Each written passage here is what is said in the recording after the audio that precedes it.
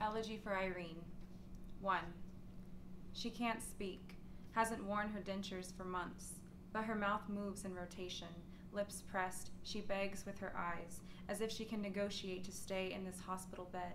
Her eyes blue as fire, the fire I see flicker from her stove, where I smell cornbread pancakes, syrup turning hot in the microwave.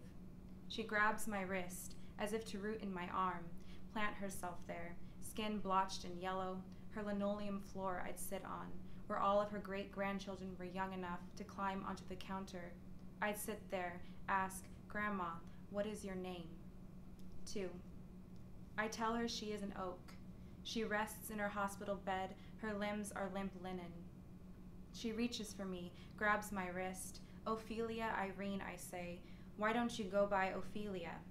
It sounds like blackberry cobbler, but her name is Irene, she says, fire in her eyes, swelling, hot fudge sundaes we'd eat summer nights, Grandma watching us climb the tree rooted in her front yard.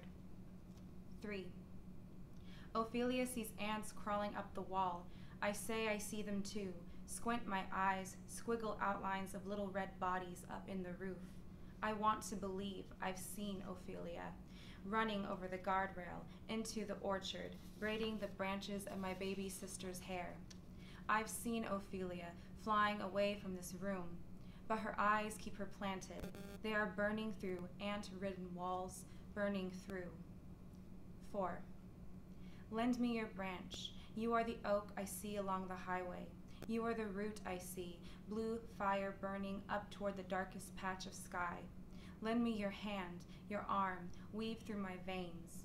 You are tree, root, mother, matriarch.